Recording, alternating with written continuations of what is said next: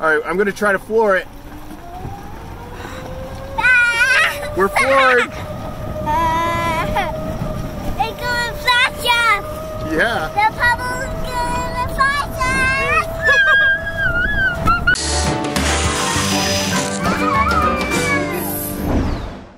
This golf cart's been sitting in storage for years. I have no idea the last time it took a charge, but I charged it last night, so here we go. It actually runs!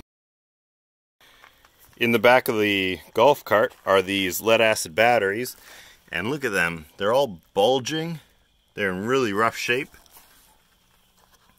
I have no idea when the last time these things were used, but they are completely dry. Let me try to get a light in here. There, you can actually see the plates inside there. So they're completely dry. Every single cell is dry.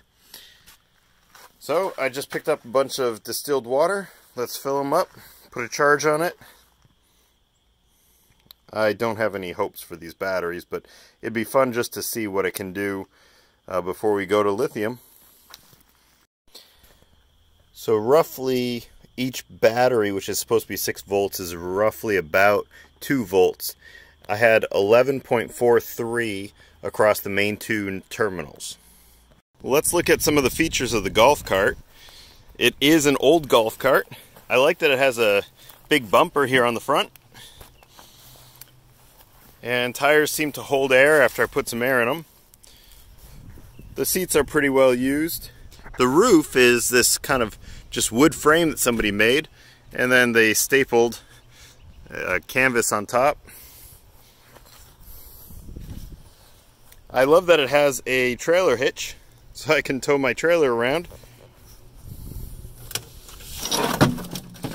Inside, here are the lead acid batteries, and these are in really rough shape, and it's dirty. So I'm going to rip these lead acid batteries out of here.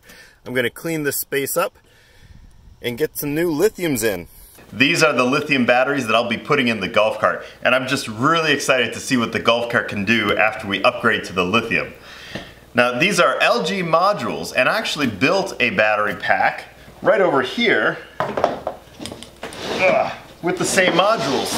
Now I used these same modules to build this 48 volt battery pack in a couple of previous videos, and it works great. Let me get that off camera there. Now this is how the modules originally came. This would have been a 3P and 10S, meaning 3 individual cells in parallel and then 10 cells in series. So this is a 36 volt nominal pack, which is really cool. Now it would have a charging voltage of 42 volts. So when this is fully charged, its voltage is going to be a little bit higher than the lead acid batteries in the golf cart. So we're probably going to get some additional speed, but we're also going to get increased runtime, and probably what I'm hoping is some better performance on the uphills. Those lead acid batteries, I'm guessing it's a voltage sag issue, but man, I just can't get up some of those hills with the lead acid batteries. Pull off some of this electrical tape.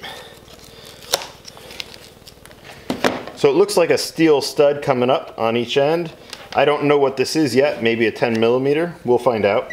I don't know which is positive, which is negative, so we'll just check them. Right now, that's opposite. All right. So this is negative, this is positive. So I don't know if you can see the multimeter, but we've got 35.8 volts. Okay, and over here, this one, they remembered to put the nuts back on. And 35.76, but they're pretty much the same voltage, which is really great. We could actually parallel these right now and not have it be a problem. And this is from the Bolt with a B.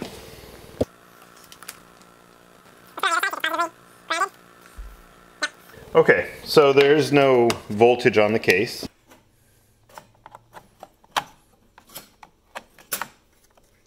Thank you. It's a long serrated knife. So we just pulled off the cover. Look how pretty those are. They're spot welded to all the tabs. So I just pulled back those tabs a little bit, and you can see how it's a 3P.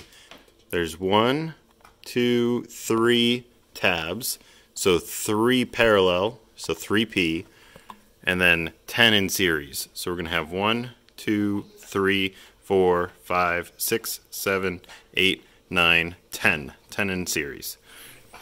3P10S. Each cell is a 60 amp hour, so this is going to be a 180 amp hour pack. Almost 6 kilowatt hours for the whole thing. So here's our negative over on this side, and it's going to jump to the other side, which looks the same. 3.577, 3.5767, 577. The thing about getting them brand new like this, they're all perfect. 7.6. So just a few millivolts from each other. These are 180 amp hour packs, and because these were meant for an electric car, they're capable of really high discharge current. They can do 3C. Now 3 times 180 is going to give us 540 amps.